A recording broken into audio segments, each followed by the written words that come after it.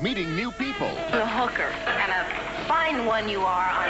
Tackling a new career. What do I do for privacy? Go home at night. Then meet Assistant D.A. Harrigan. I'm not going to tell you where we were or what we were doing when I had to excuse myself and go to an autopsy. Mary and Holy Square, premiering December 11th. Evening in America. When the work's all done, that's when people turn to us.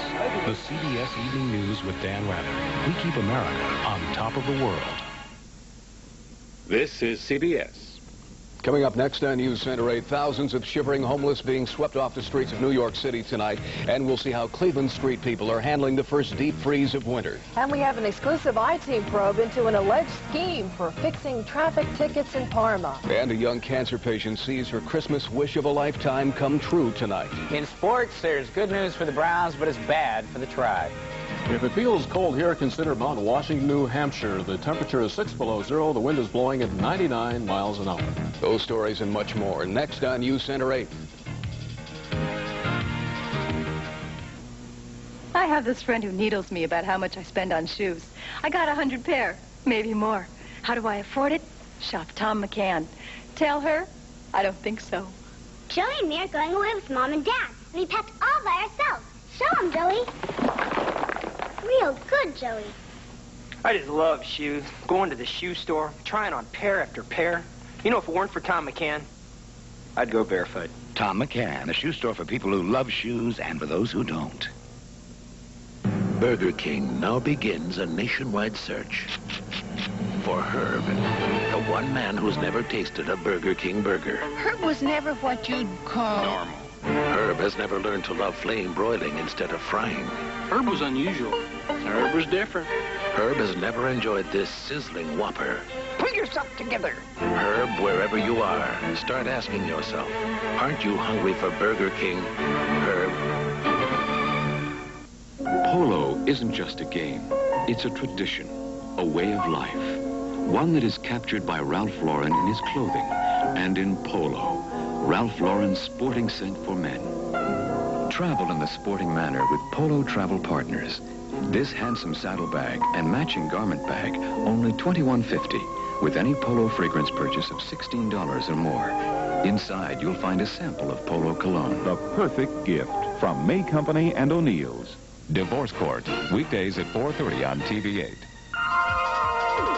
Now, Tim Taylor, Denise DeCenzo, Casey Coleman on sports, and Dick Goddard with weather.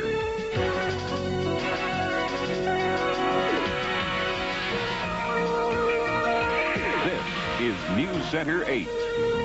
Good evening, everyone. Thanks for joining us. Here's what's happening. New York City police are sweeping the streets tonight, rounding up the city's homeless as a bitter winter chill hits the Big Apple. Officials say they've taken in more homeless this week than at any time since the Great Depression. In some cases, the street people were forcibly taken to a shelter or hospital so they wouldn't freeze to death in the bitter nighttime temperatures. It's estimated up to 8,000 bagged people are in emergency shelters tonight. As Clevelanders brave the bitter cold here, some of the city's emergency shelters say they've really been surprised by the small numbers of people looking for a warm place to spend the night. As News Center 8's Martin Savage is standing by live to report, those who deal with Cleveland's homeless say don't let that fool you. Marty? Well, Tim and Denise, survival on the street is a day-to-day or a night-to-night thing. So is the job of sometimes trying to put a life-saving roof over the heads of the city's homeless. Last night, some shelters were full, while others stood half empty. We're not too well prepared. Why not? Shortage in money. On any given winter night, as many as 5,000 homeless people may wander Cleveland streets. Bob Zook of the Cleveland chapter of Volunteers of America has seen and taken care of many of them. He says it's difficult to guess what sort of winter it will be for the homeless. At this point, we don't know. We had one spell of cold weather, but that doesn't mean that we're free of having the homeless come and need assistance. As high winds and bitter cold blasted the city Monday night, only 28 people came to the VOA shelter off West 25th Street, where there is room for 200 or more. But that doesn't mean the need is there or that one night soon every bed may be taken. You know, taking care of a person, giving them a meal and giving them a bed, that isn't the end. If you're going to help a person, you got to go a little further. And to go a little further, you got to have the funds to do it with. The VOA so far this year has served 73,000 meals to the area's needy and puts up hundreds of people each year for shelter. And each year it ends up about 75,000 in the red. For emergency shelters all around, it is money and not beds in critical supply. But officials say there are no easy answers, and unfortunately, no cheap ones either.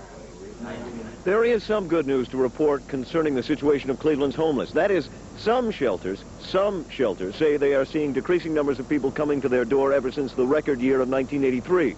Also today, Governor Celeste handed over $2.4 million to go to the emergency shelters in the state. The bad news is, when you take that money and divide it amongst all those shelters, for them it will merely be a drop in the bucket. Tim and Denise. Thanks, Marty. Can you buy your way out of a traffic ticket in Parma Muni Court? That is the question investigators are asking tonight in their probe of the Parma Clerk of Court's office. IT reporter Carl Monday, who's been looking into allegations of wrongdoing in the Parma court system, says the county prosecutor wants to know if some traffic violators with the right connections are beating the legal system. More than 12,000 traffic tickets will be issued in Parma this year, but you won't find most of the tickets on file at the Parma Muni Court. At the request of the county prosecutor, sheriff's deputies today confiscated thousands of traffic tickets and criminal files for 1985. But what prosecutors may really be looking for are tickets that don't appear on the Parma Muni Court files. Speculation is the investigation involves cases that were mysteriously pulled from the files before they ever went to court. Sources say the investigation may also involve the disappearance of waiver money sent by traffic violators who chose to plead guilty and pay the fine rather than appear in court. Do you consider this pretty serious? I mean, they don't come and confiscate files for no good reason.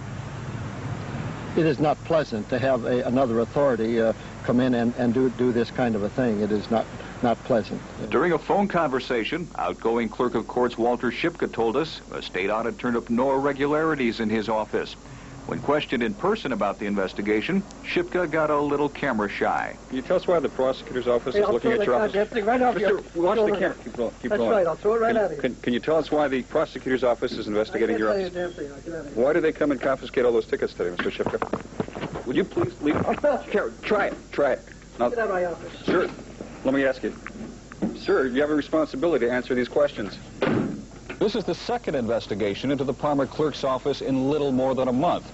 Newly elected Clerk of Courts James Habrek has been the target of a grand jury probe into the alleged misuse of the police computer system. Investigators believe the two cases are unrelated. Carl Monday, Newscenter 818. It appears the White House expects NASA Administrator James Beggs to resign.